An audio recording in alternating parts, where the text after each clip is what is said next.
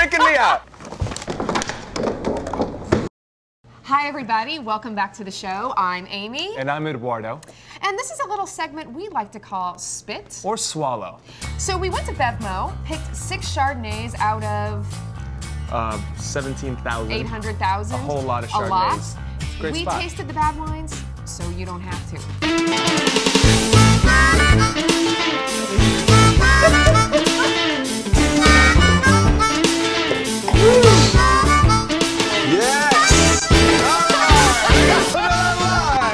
Ready. I'm done. But it's good. You're done. It's good.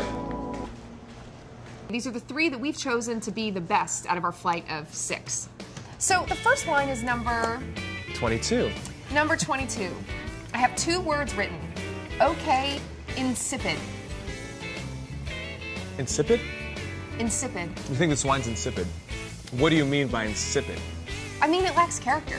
It lacks depth, it lacks anything. It's very watery to me. Next! I thought it was very good. You got like the characteristic Chardonnay, the pineapple, a little bit of pear, just a hint, a kiss of a toasty oak. Really well balanced, easy drinking. I like it. Ooh, are you done? That Yeah. was really boring. Reveal.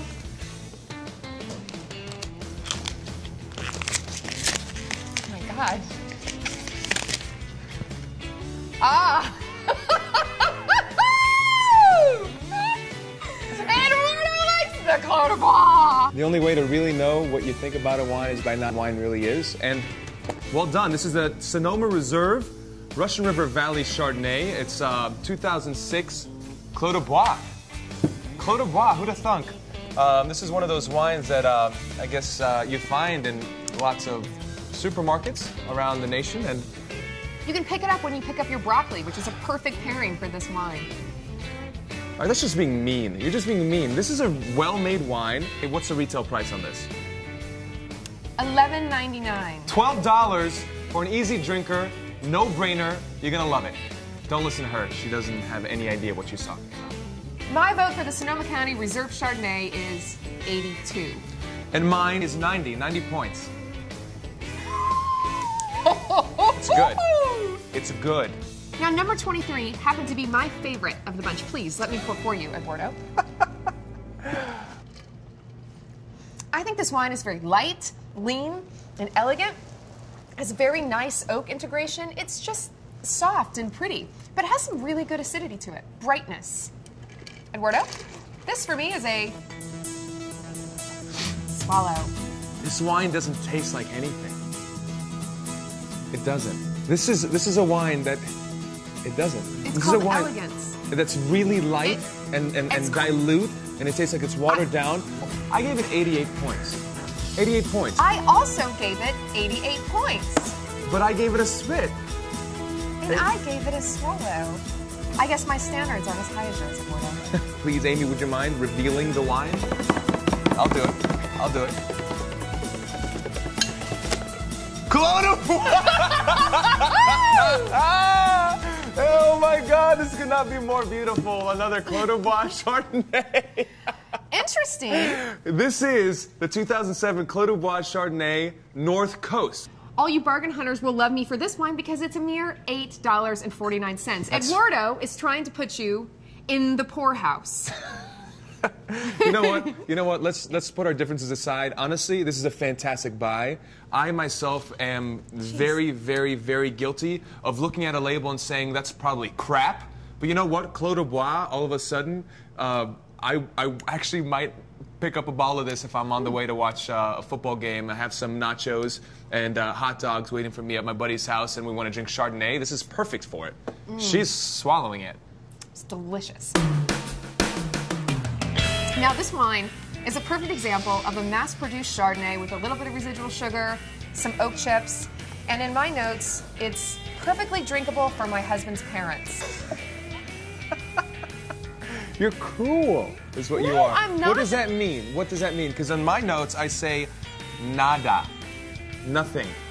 This wine, for me, nothing. My husband's parents enjoy an oak-chipped wine with residual sugar.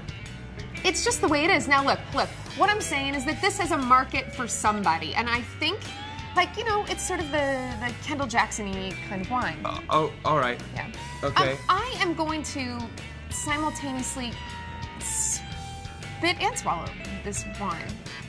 I'm going to I'm going to emphatically spit it out because it's not good. It's not. It's not good. I'm going to swallow it. It's not good. The wine's not good. And then regurgitate it. Amy, I gave it a 72 points. Oh, you don't want to know what I gave this wine. I was rating it as if I were my husband's parent. That's fine. What did you give it? I rated it an 85. 85, that's fine. And Well, let's know. find out what it is. Amy, you're stronger than this. Maryvale. Now this one's a shocker. Wow. Because I bet this is not. I bet that's not cheap. French oak barrel fermentation, aged on the lees, which means it's left in contact with all of the dead yeast cells. They fall to the bottom of the barrel. It usually adds richness and texture. And in this case, it's adding some maybe saccharine quality. At $13.99, to my palate, falls far below what I think a $14 Chardonnay should taste like. So my favorite was the second most expensive. Your favorite was the cheapo. The cheapo. We had 3 wines, the 3 top of the flights. All right, the 3 wines are all under $15. The most expensive wine was the one we liked the least. This is true. That's great. Mm-hmm. So don't always judge a book by its cover because, hey, maybe you'll enjoy something that you thought you never would.